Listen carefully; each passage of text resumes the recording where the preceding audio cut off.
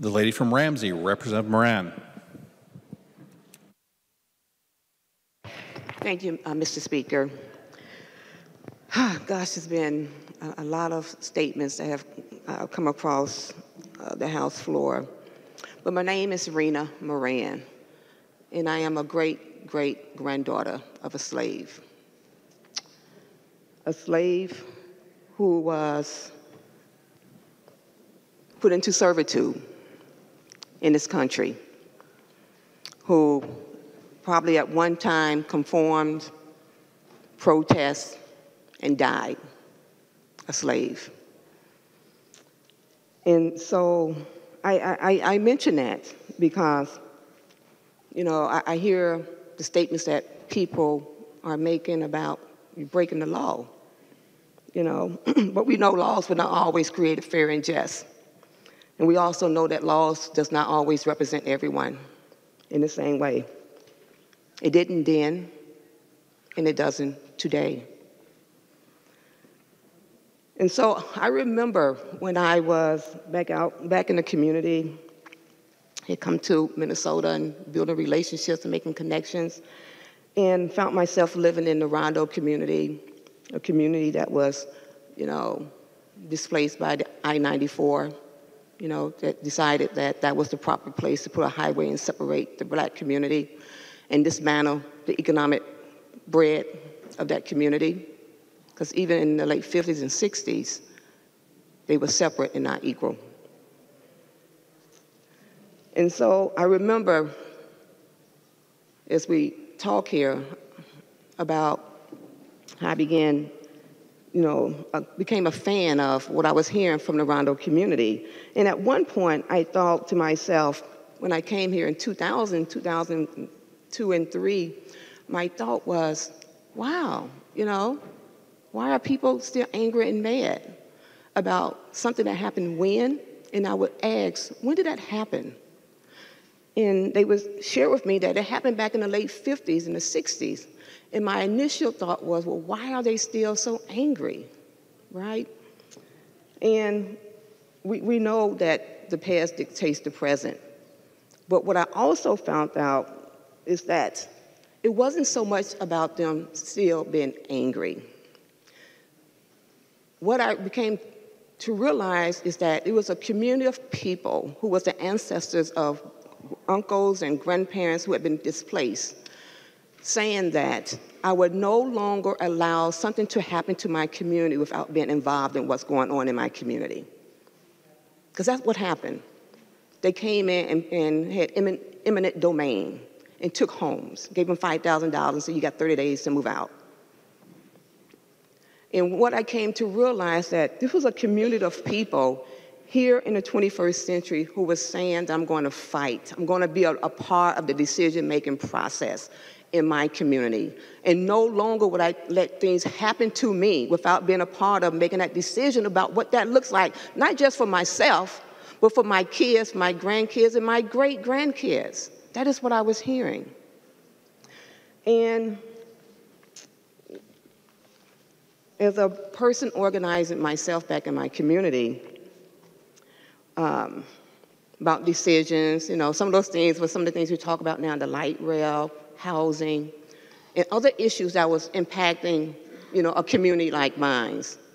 And I remember organizing around those issues, and I would go to sometimes the city council, the mayor, come down here and try to educate people about the issues that are impacting myself and my community. And what I would realize, especially in my community, locally, people would say, Rena, I agree with you. I agree with you wholeheartedly.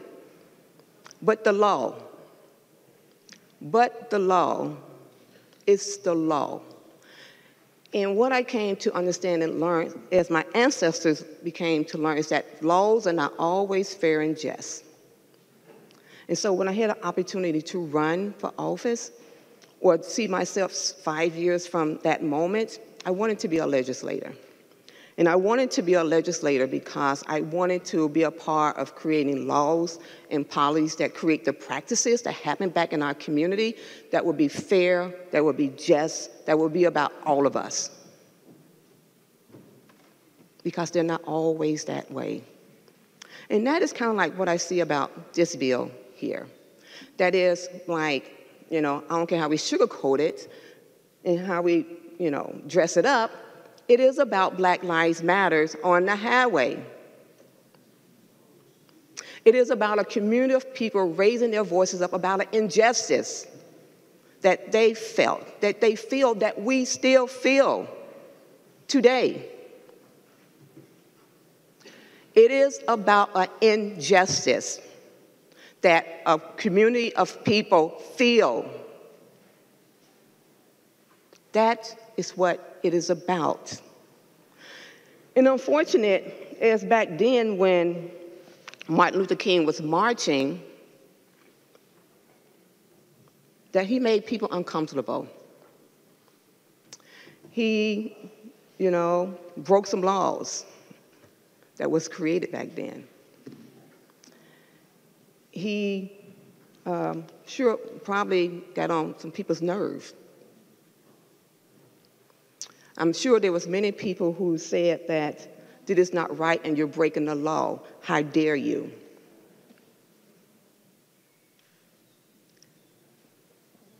That happened then because laws and policies that create practices are not always fair and just and equal for all of us, even today. That we are not all in a place where we're all treated the same.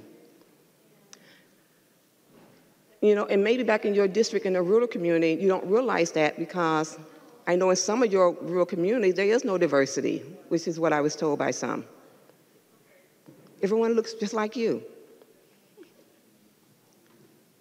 So you're unable to see and feel the injustice. But as a Black woman, a child of a slave, I'm here to tell you, injustices are real, and we feel them. My children feel them. My sons feel it. And so, as I was looking at Becker-Finn, this here march here on the Pettus Bridge, that's a powerful visual. And I wonder how many people was trying to get to the hospital, how many people was trying to get to their friend's home, or how many people was Inconvenience on this day that they marched for justice and brought the darkness and the ugliness to light.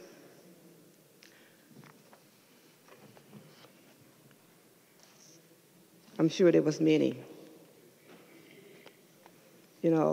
and I didn't march on the highway or go to the airport. And I know there were some people who felt inconvenience. But I think just as Martin Luther King in his days, who felt like unless we are inconveniencing someone else, they don't see you. They don't hear you. And the laws and the practices continue to be as they are. And I just wish we could, spend some time looking at the injustices that are happening to real people in real people's lives. This is what this is about. We talk about public safety. I don't sit on a public safety committee, but I did hear that not one police officer or county attorney or no one else came to testify and said that this is what they want. Because you know what? People want to believe that those protesters went out into the highway and was putting the other people's lives in danger, or maybe their own lives in danger. And I don't believe that any one person will step onto the highway and commit suicide. They're smarter than that. They get cars, to slow down the traffic, you know. And most importantly is that they believed in the police. They believed in the police to do the work that they're called to do, to keep people safe. And the police showed up and they did that. They stopped the traffic. They did what they are called to do. And they knew that. So it's hard for me to believe my colleagues on the other side when you say this really is about public safety. And it's hard for me to believe that because you had a fireworks bill that came through that committee. And the police showed up. Many other people showed up in opposition and said, this is about public safety. And you ignored it all. You ignored it. But you want me to believe that this bill about protesters is about public safety when not one police officer testified on behalf of it. I know there's a lot I don't understand, but I do not understand that.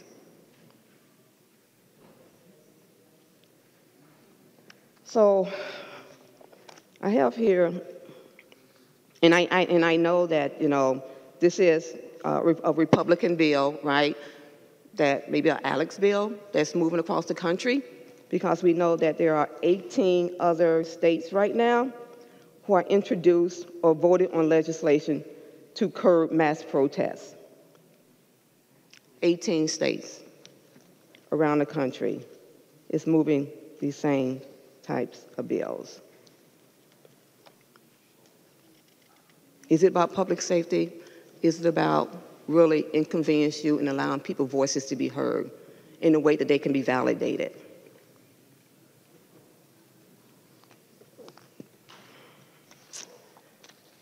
So I want to read this little paragraph here from Representative Dean, piece that he sent out.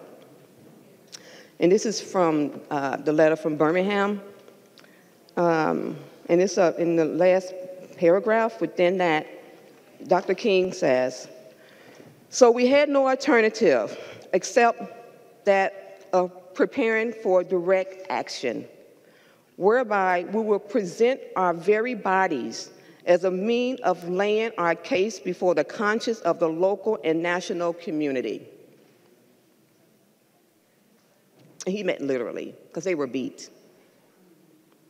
He literally meant that.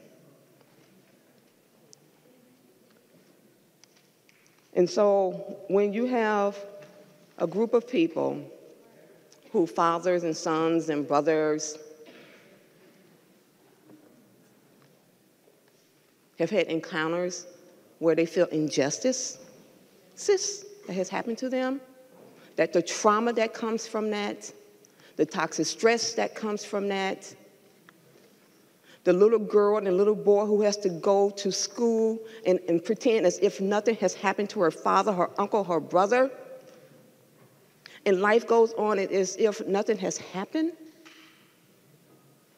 that is an injustice for a group of people who wants to be validated. They are real people. They are uncles, dads, brothers. And so I stand and want to thank Representative Becker-Finn for bringing this amendment forward, because according to Representative Zerwas, you know, I met with him and Representative Omar early in the process when they dropped these bills, because I wanted to try to better understand them, you know. And we can be hypothetical, and we can talk about what could have happened, what little person could have been on the highway, and what, you know, all the hypotheticals. And, you know, I heard Zerwas, his story changed a little bit with the death, you know, that he didn't share with me. But I understand people are inconvenienced. But that happens every single day in the life of a person that looks like me. Every single day. some type of way. If it's not me, it is someone in my family, a child, a neighbor. We are inconvenienced. We are inconvenienced. We can never come to with our whole self.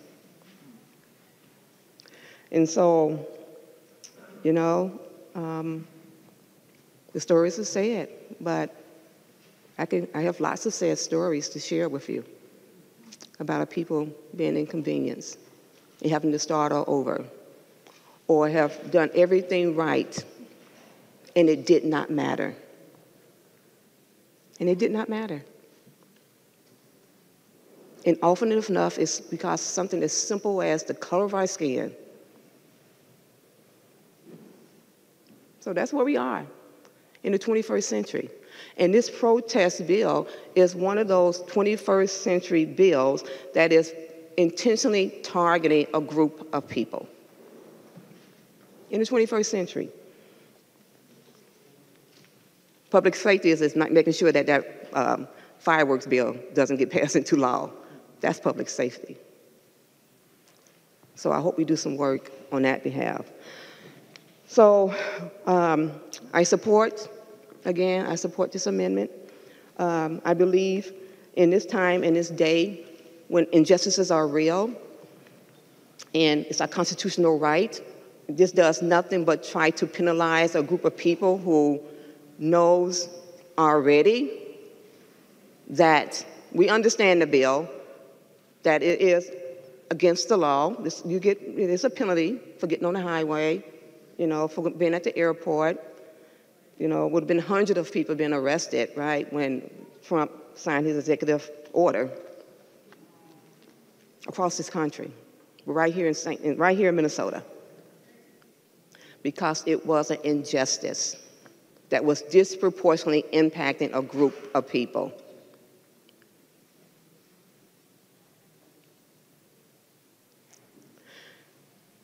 And so I believe this is one of those bills that should not be going through this body to particularly shut down a group of people. Because when injustices are happening, people are willing to go to jail. Right, Representative Lomer? Right? You are willing to go to jail for injustices. So my hope is that we can take a deeper look at what you're trying to do here and what you're doing here. And if at all possible, put yourself in the feet of others. Put yourself in their shoes and see the injustice that is in this bill. Thank you. The gentleman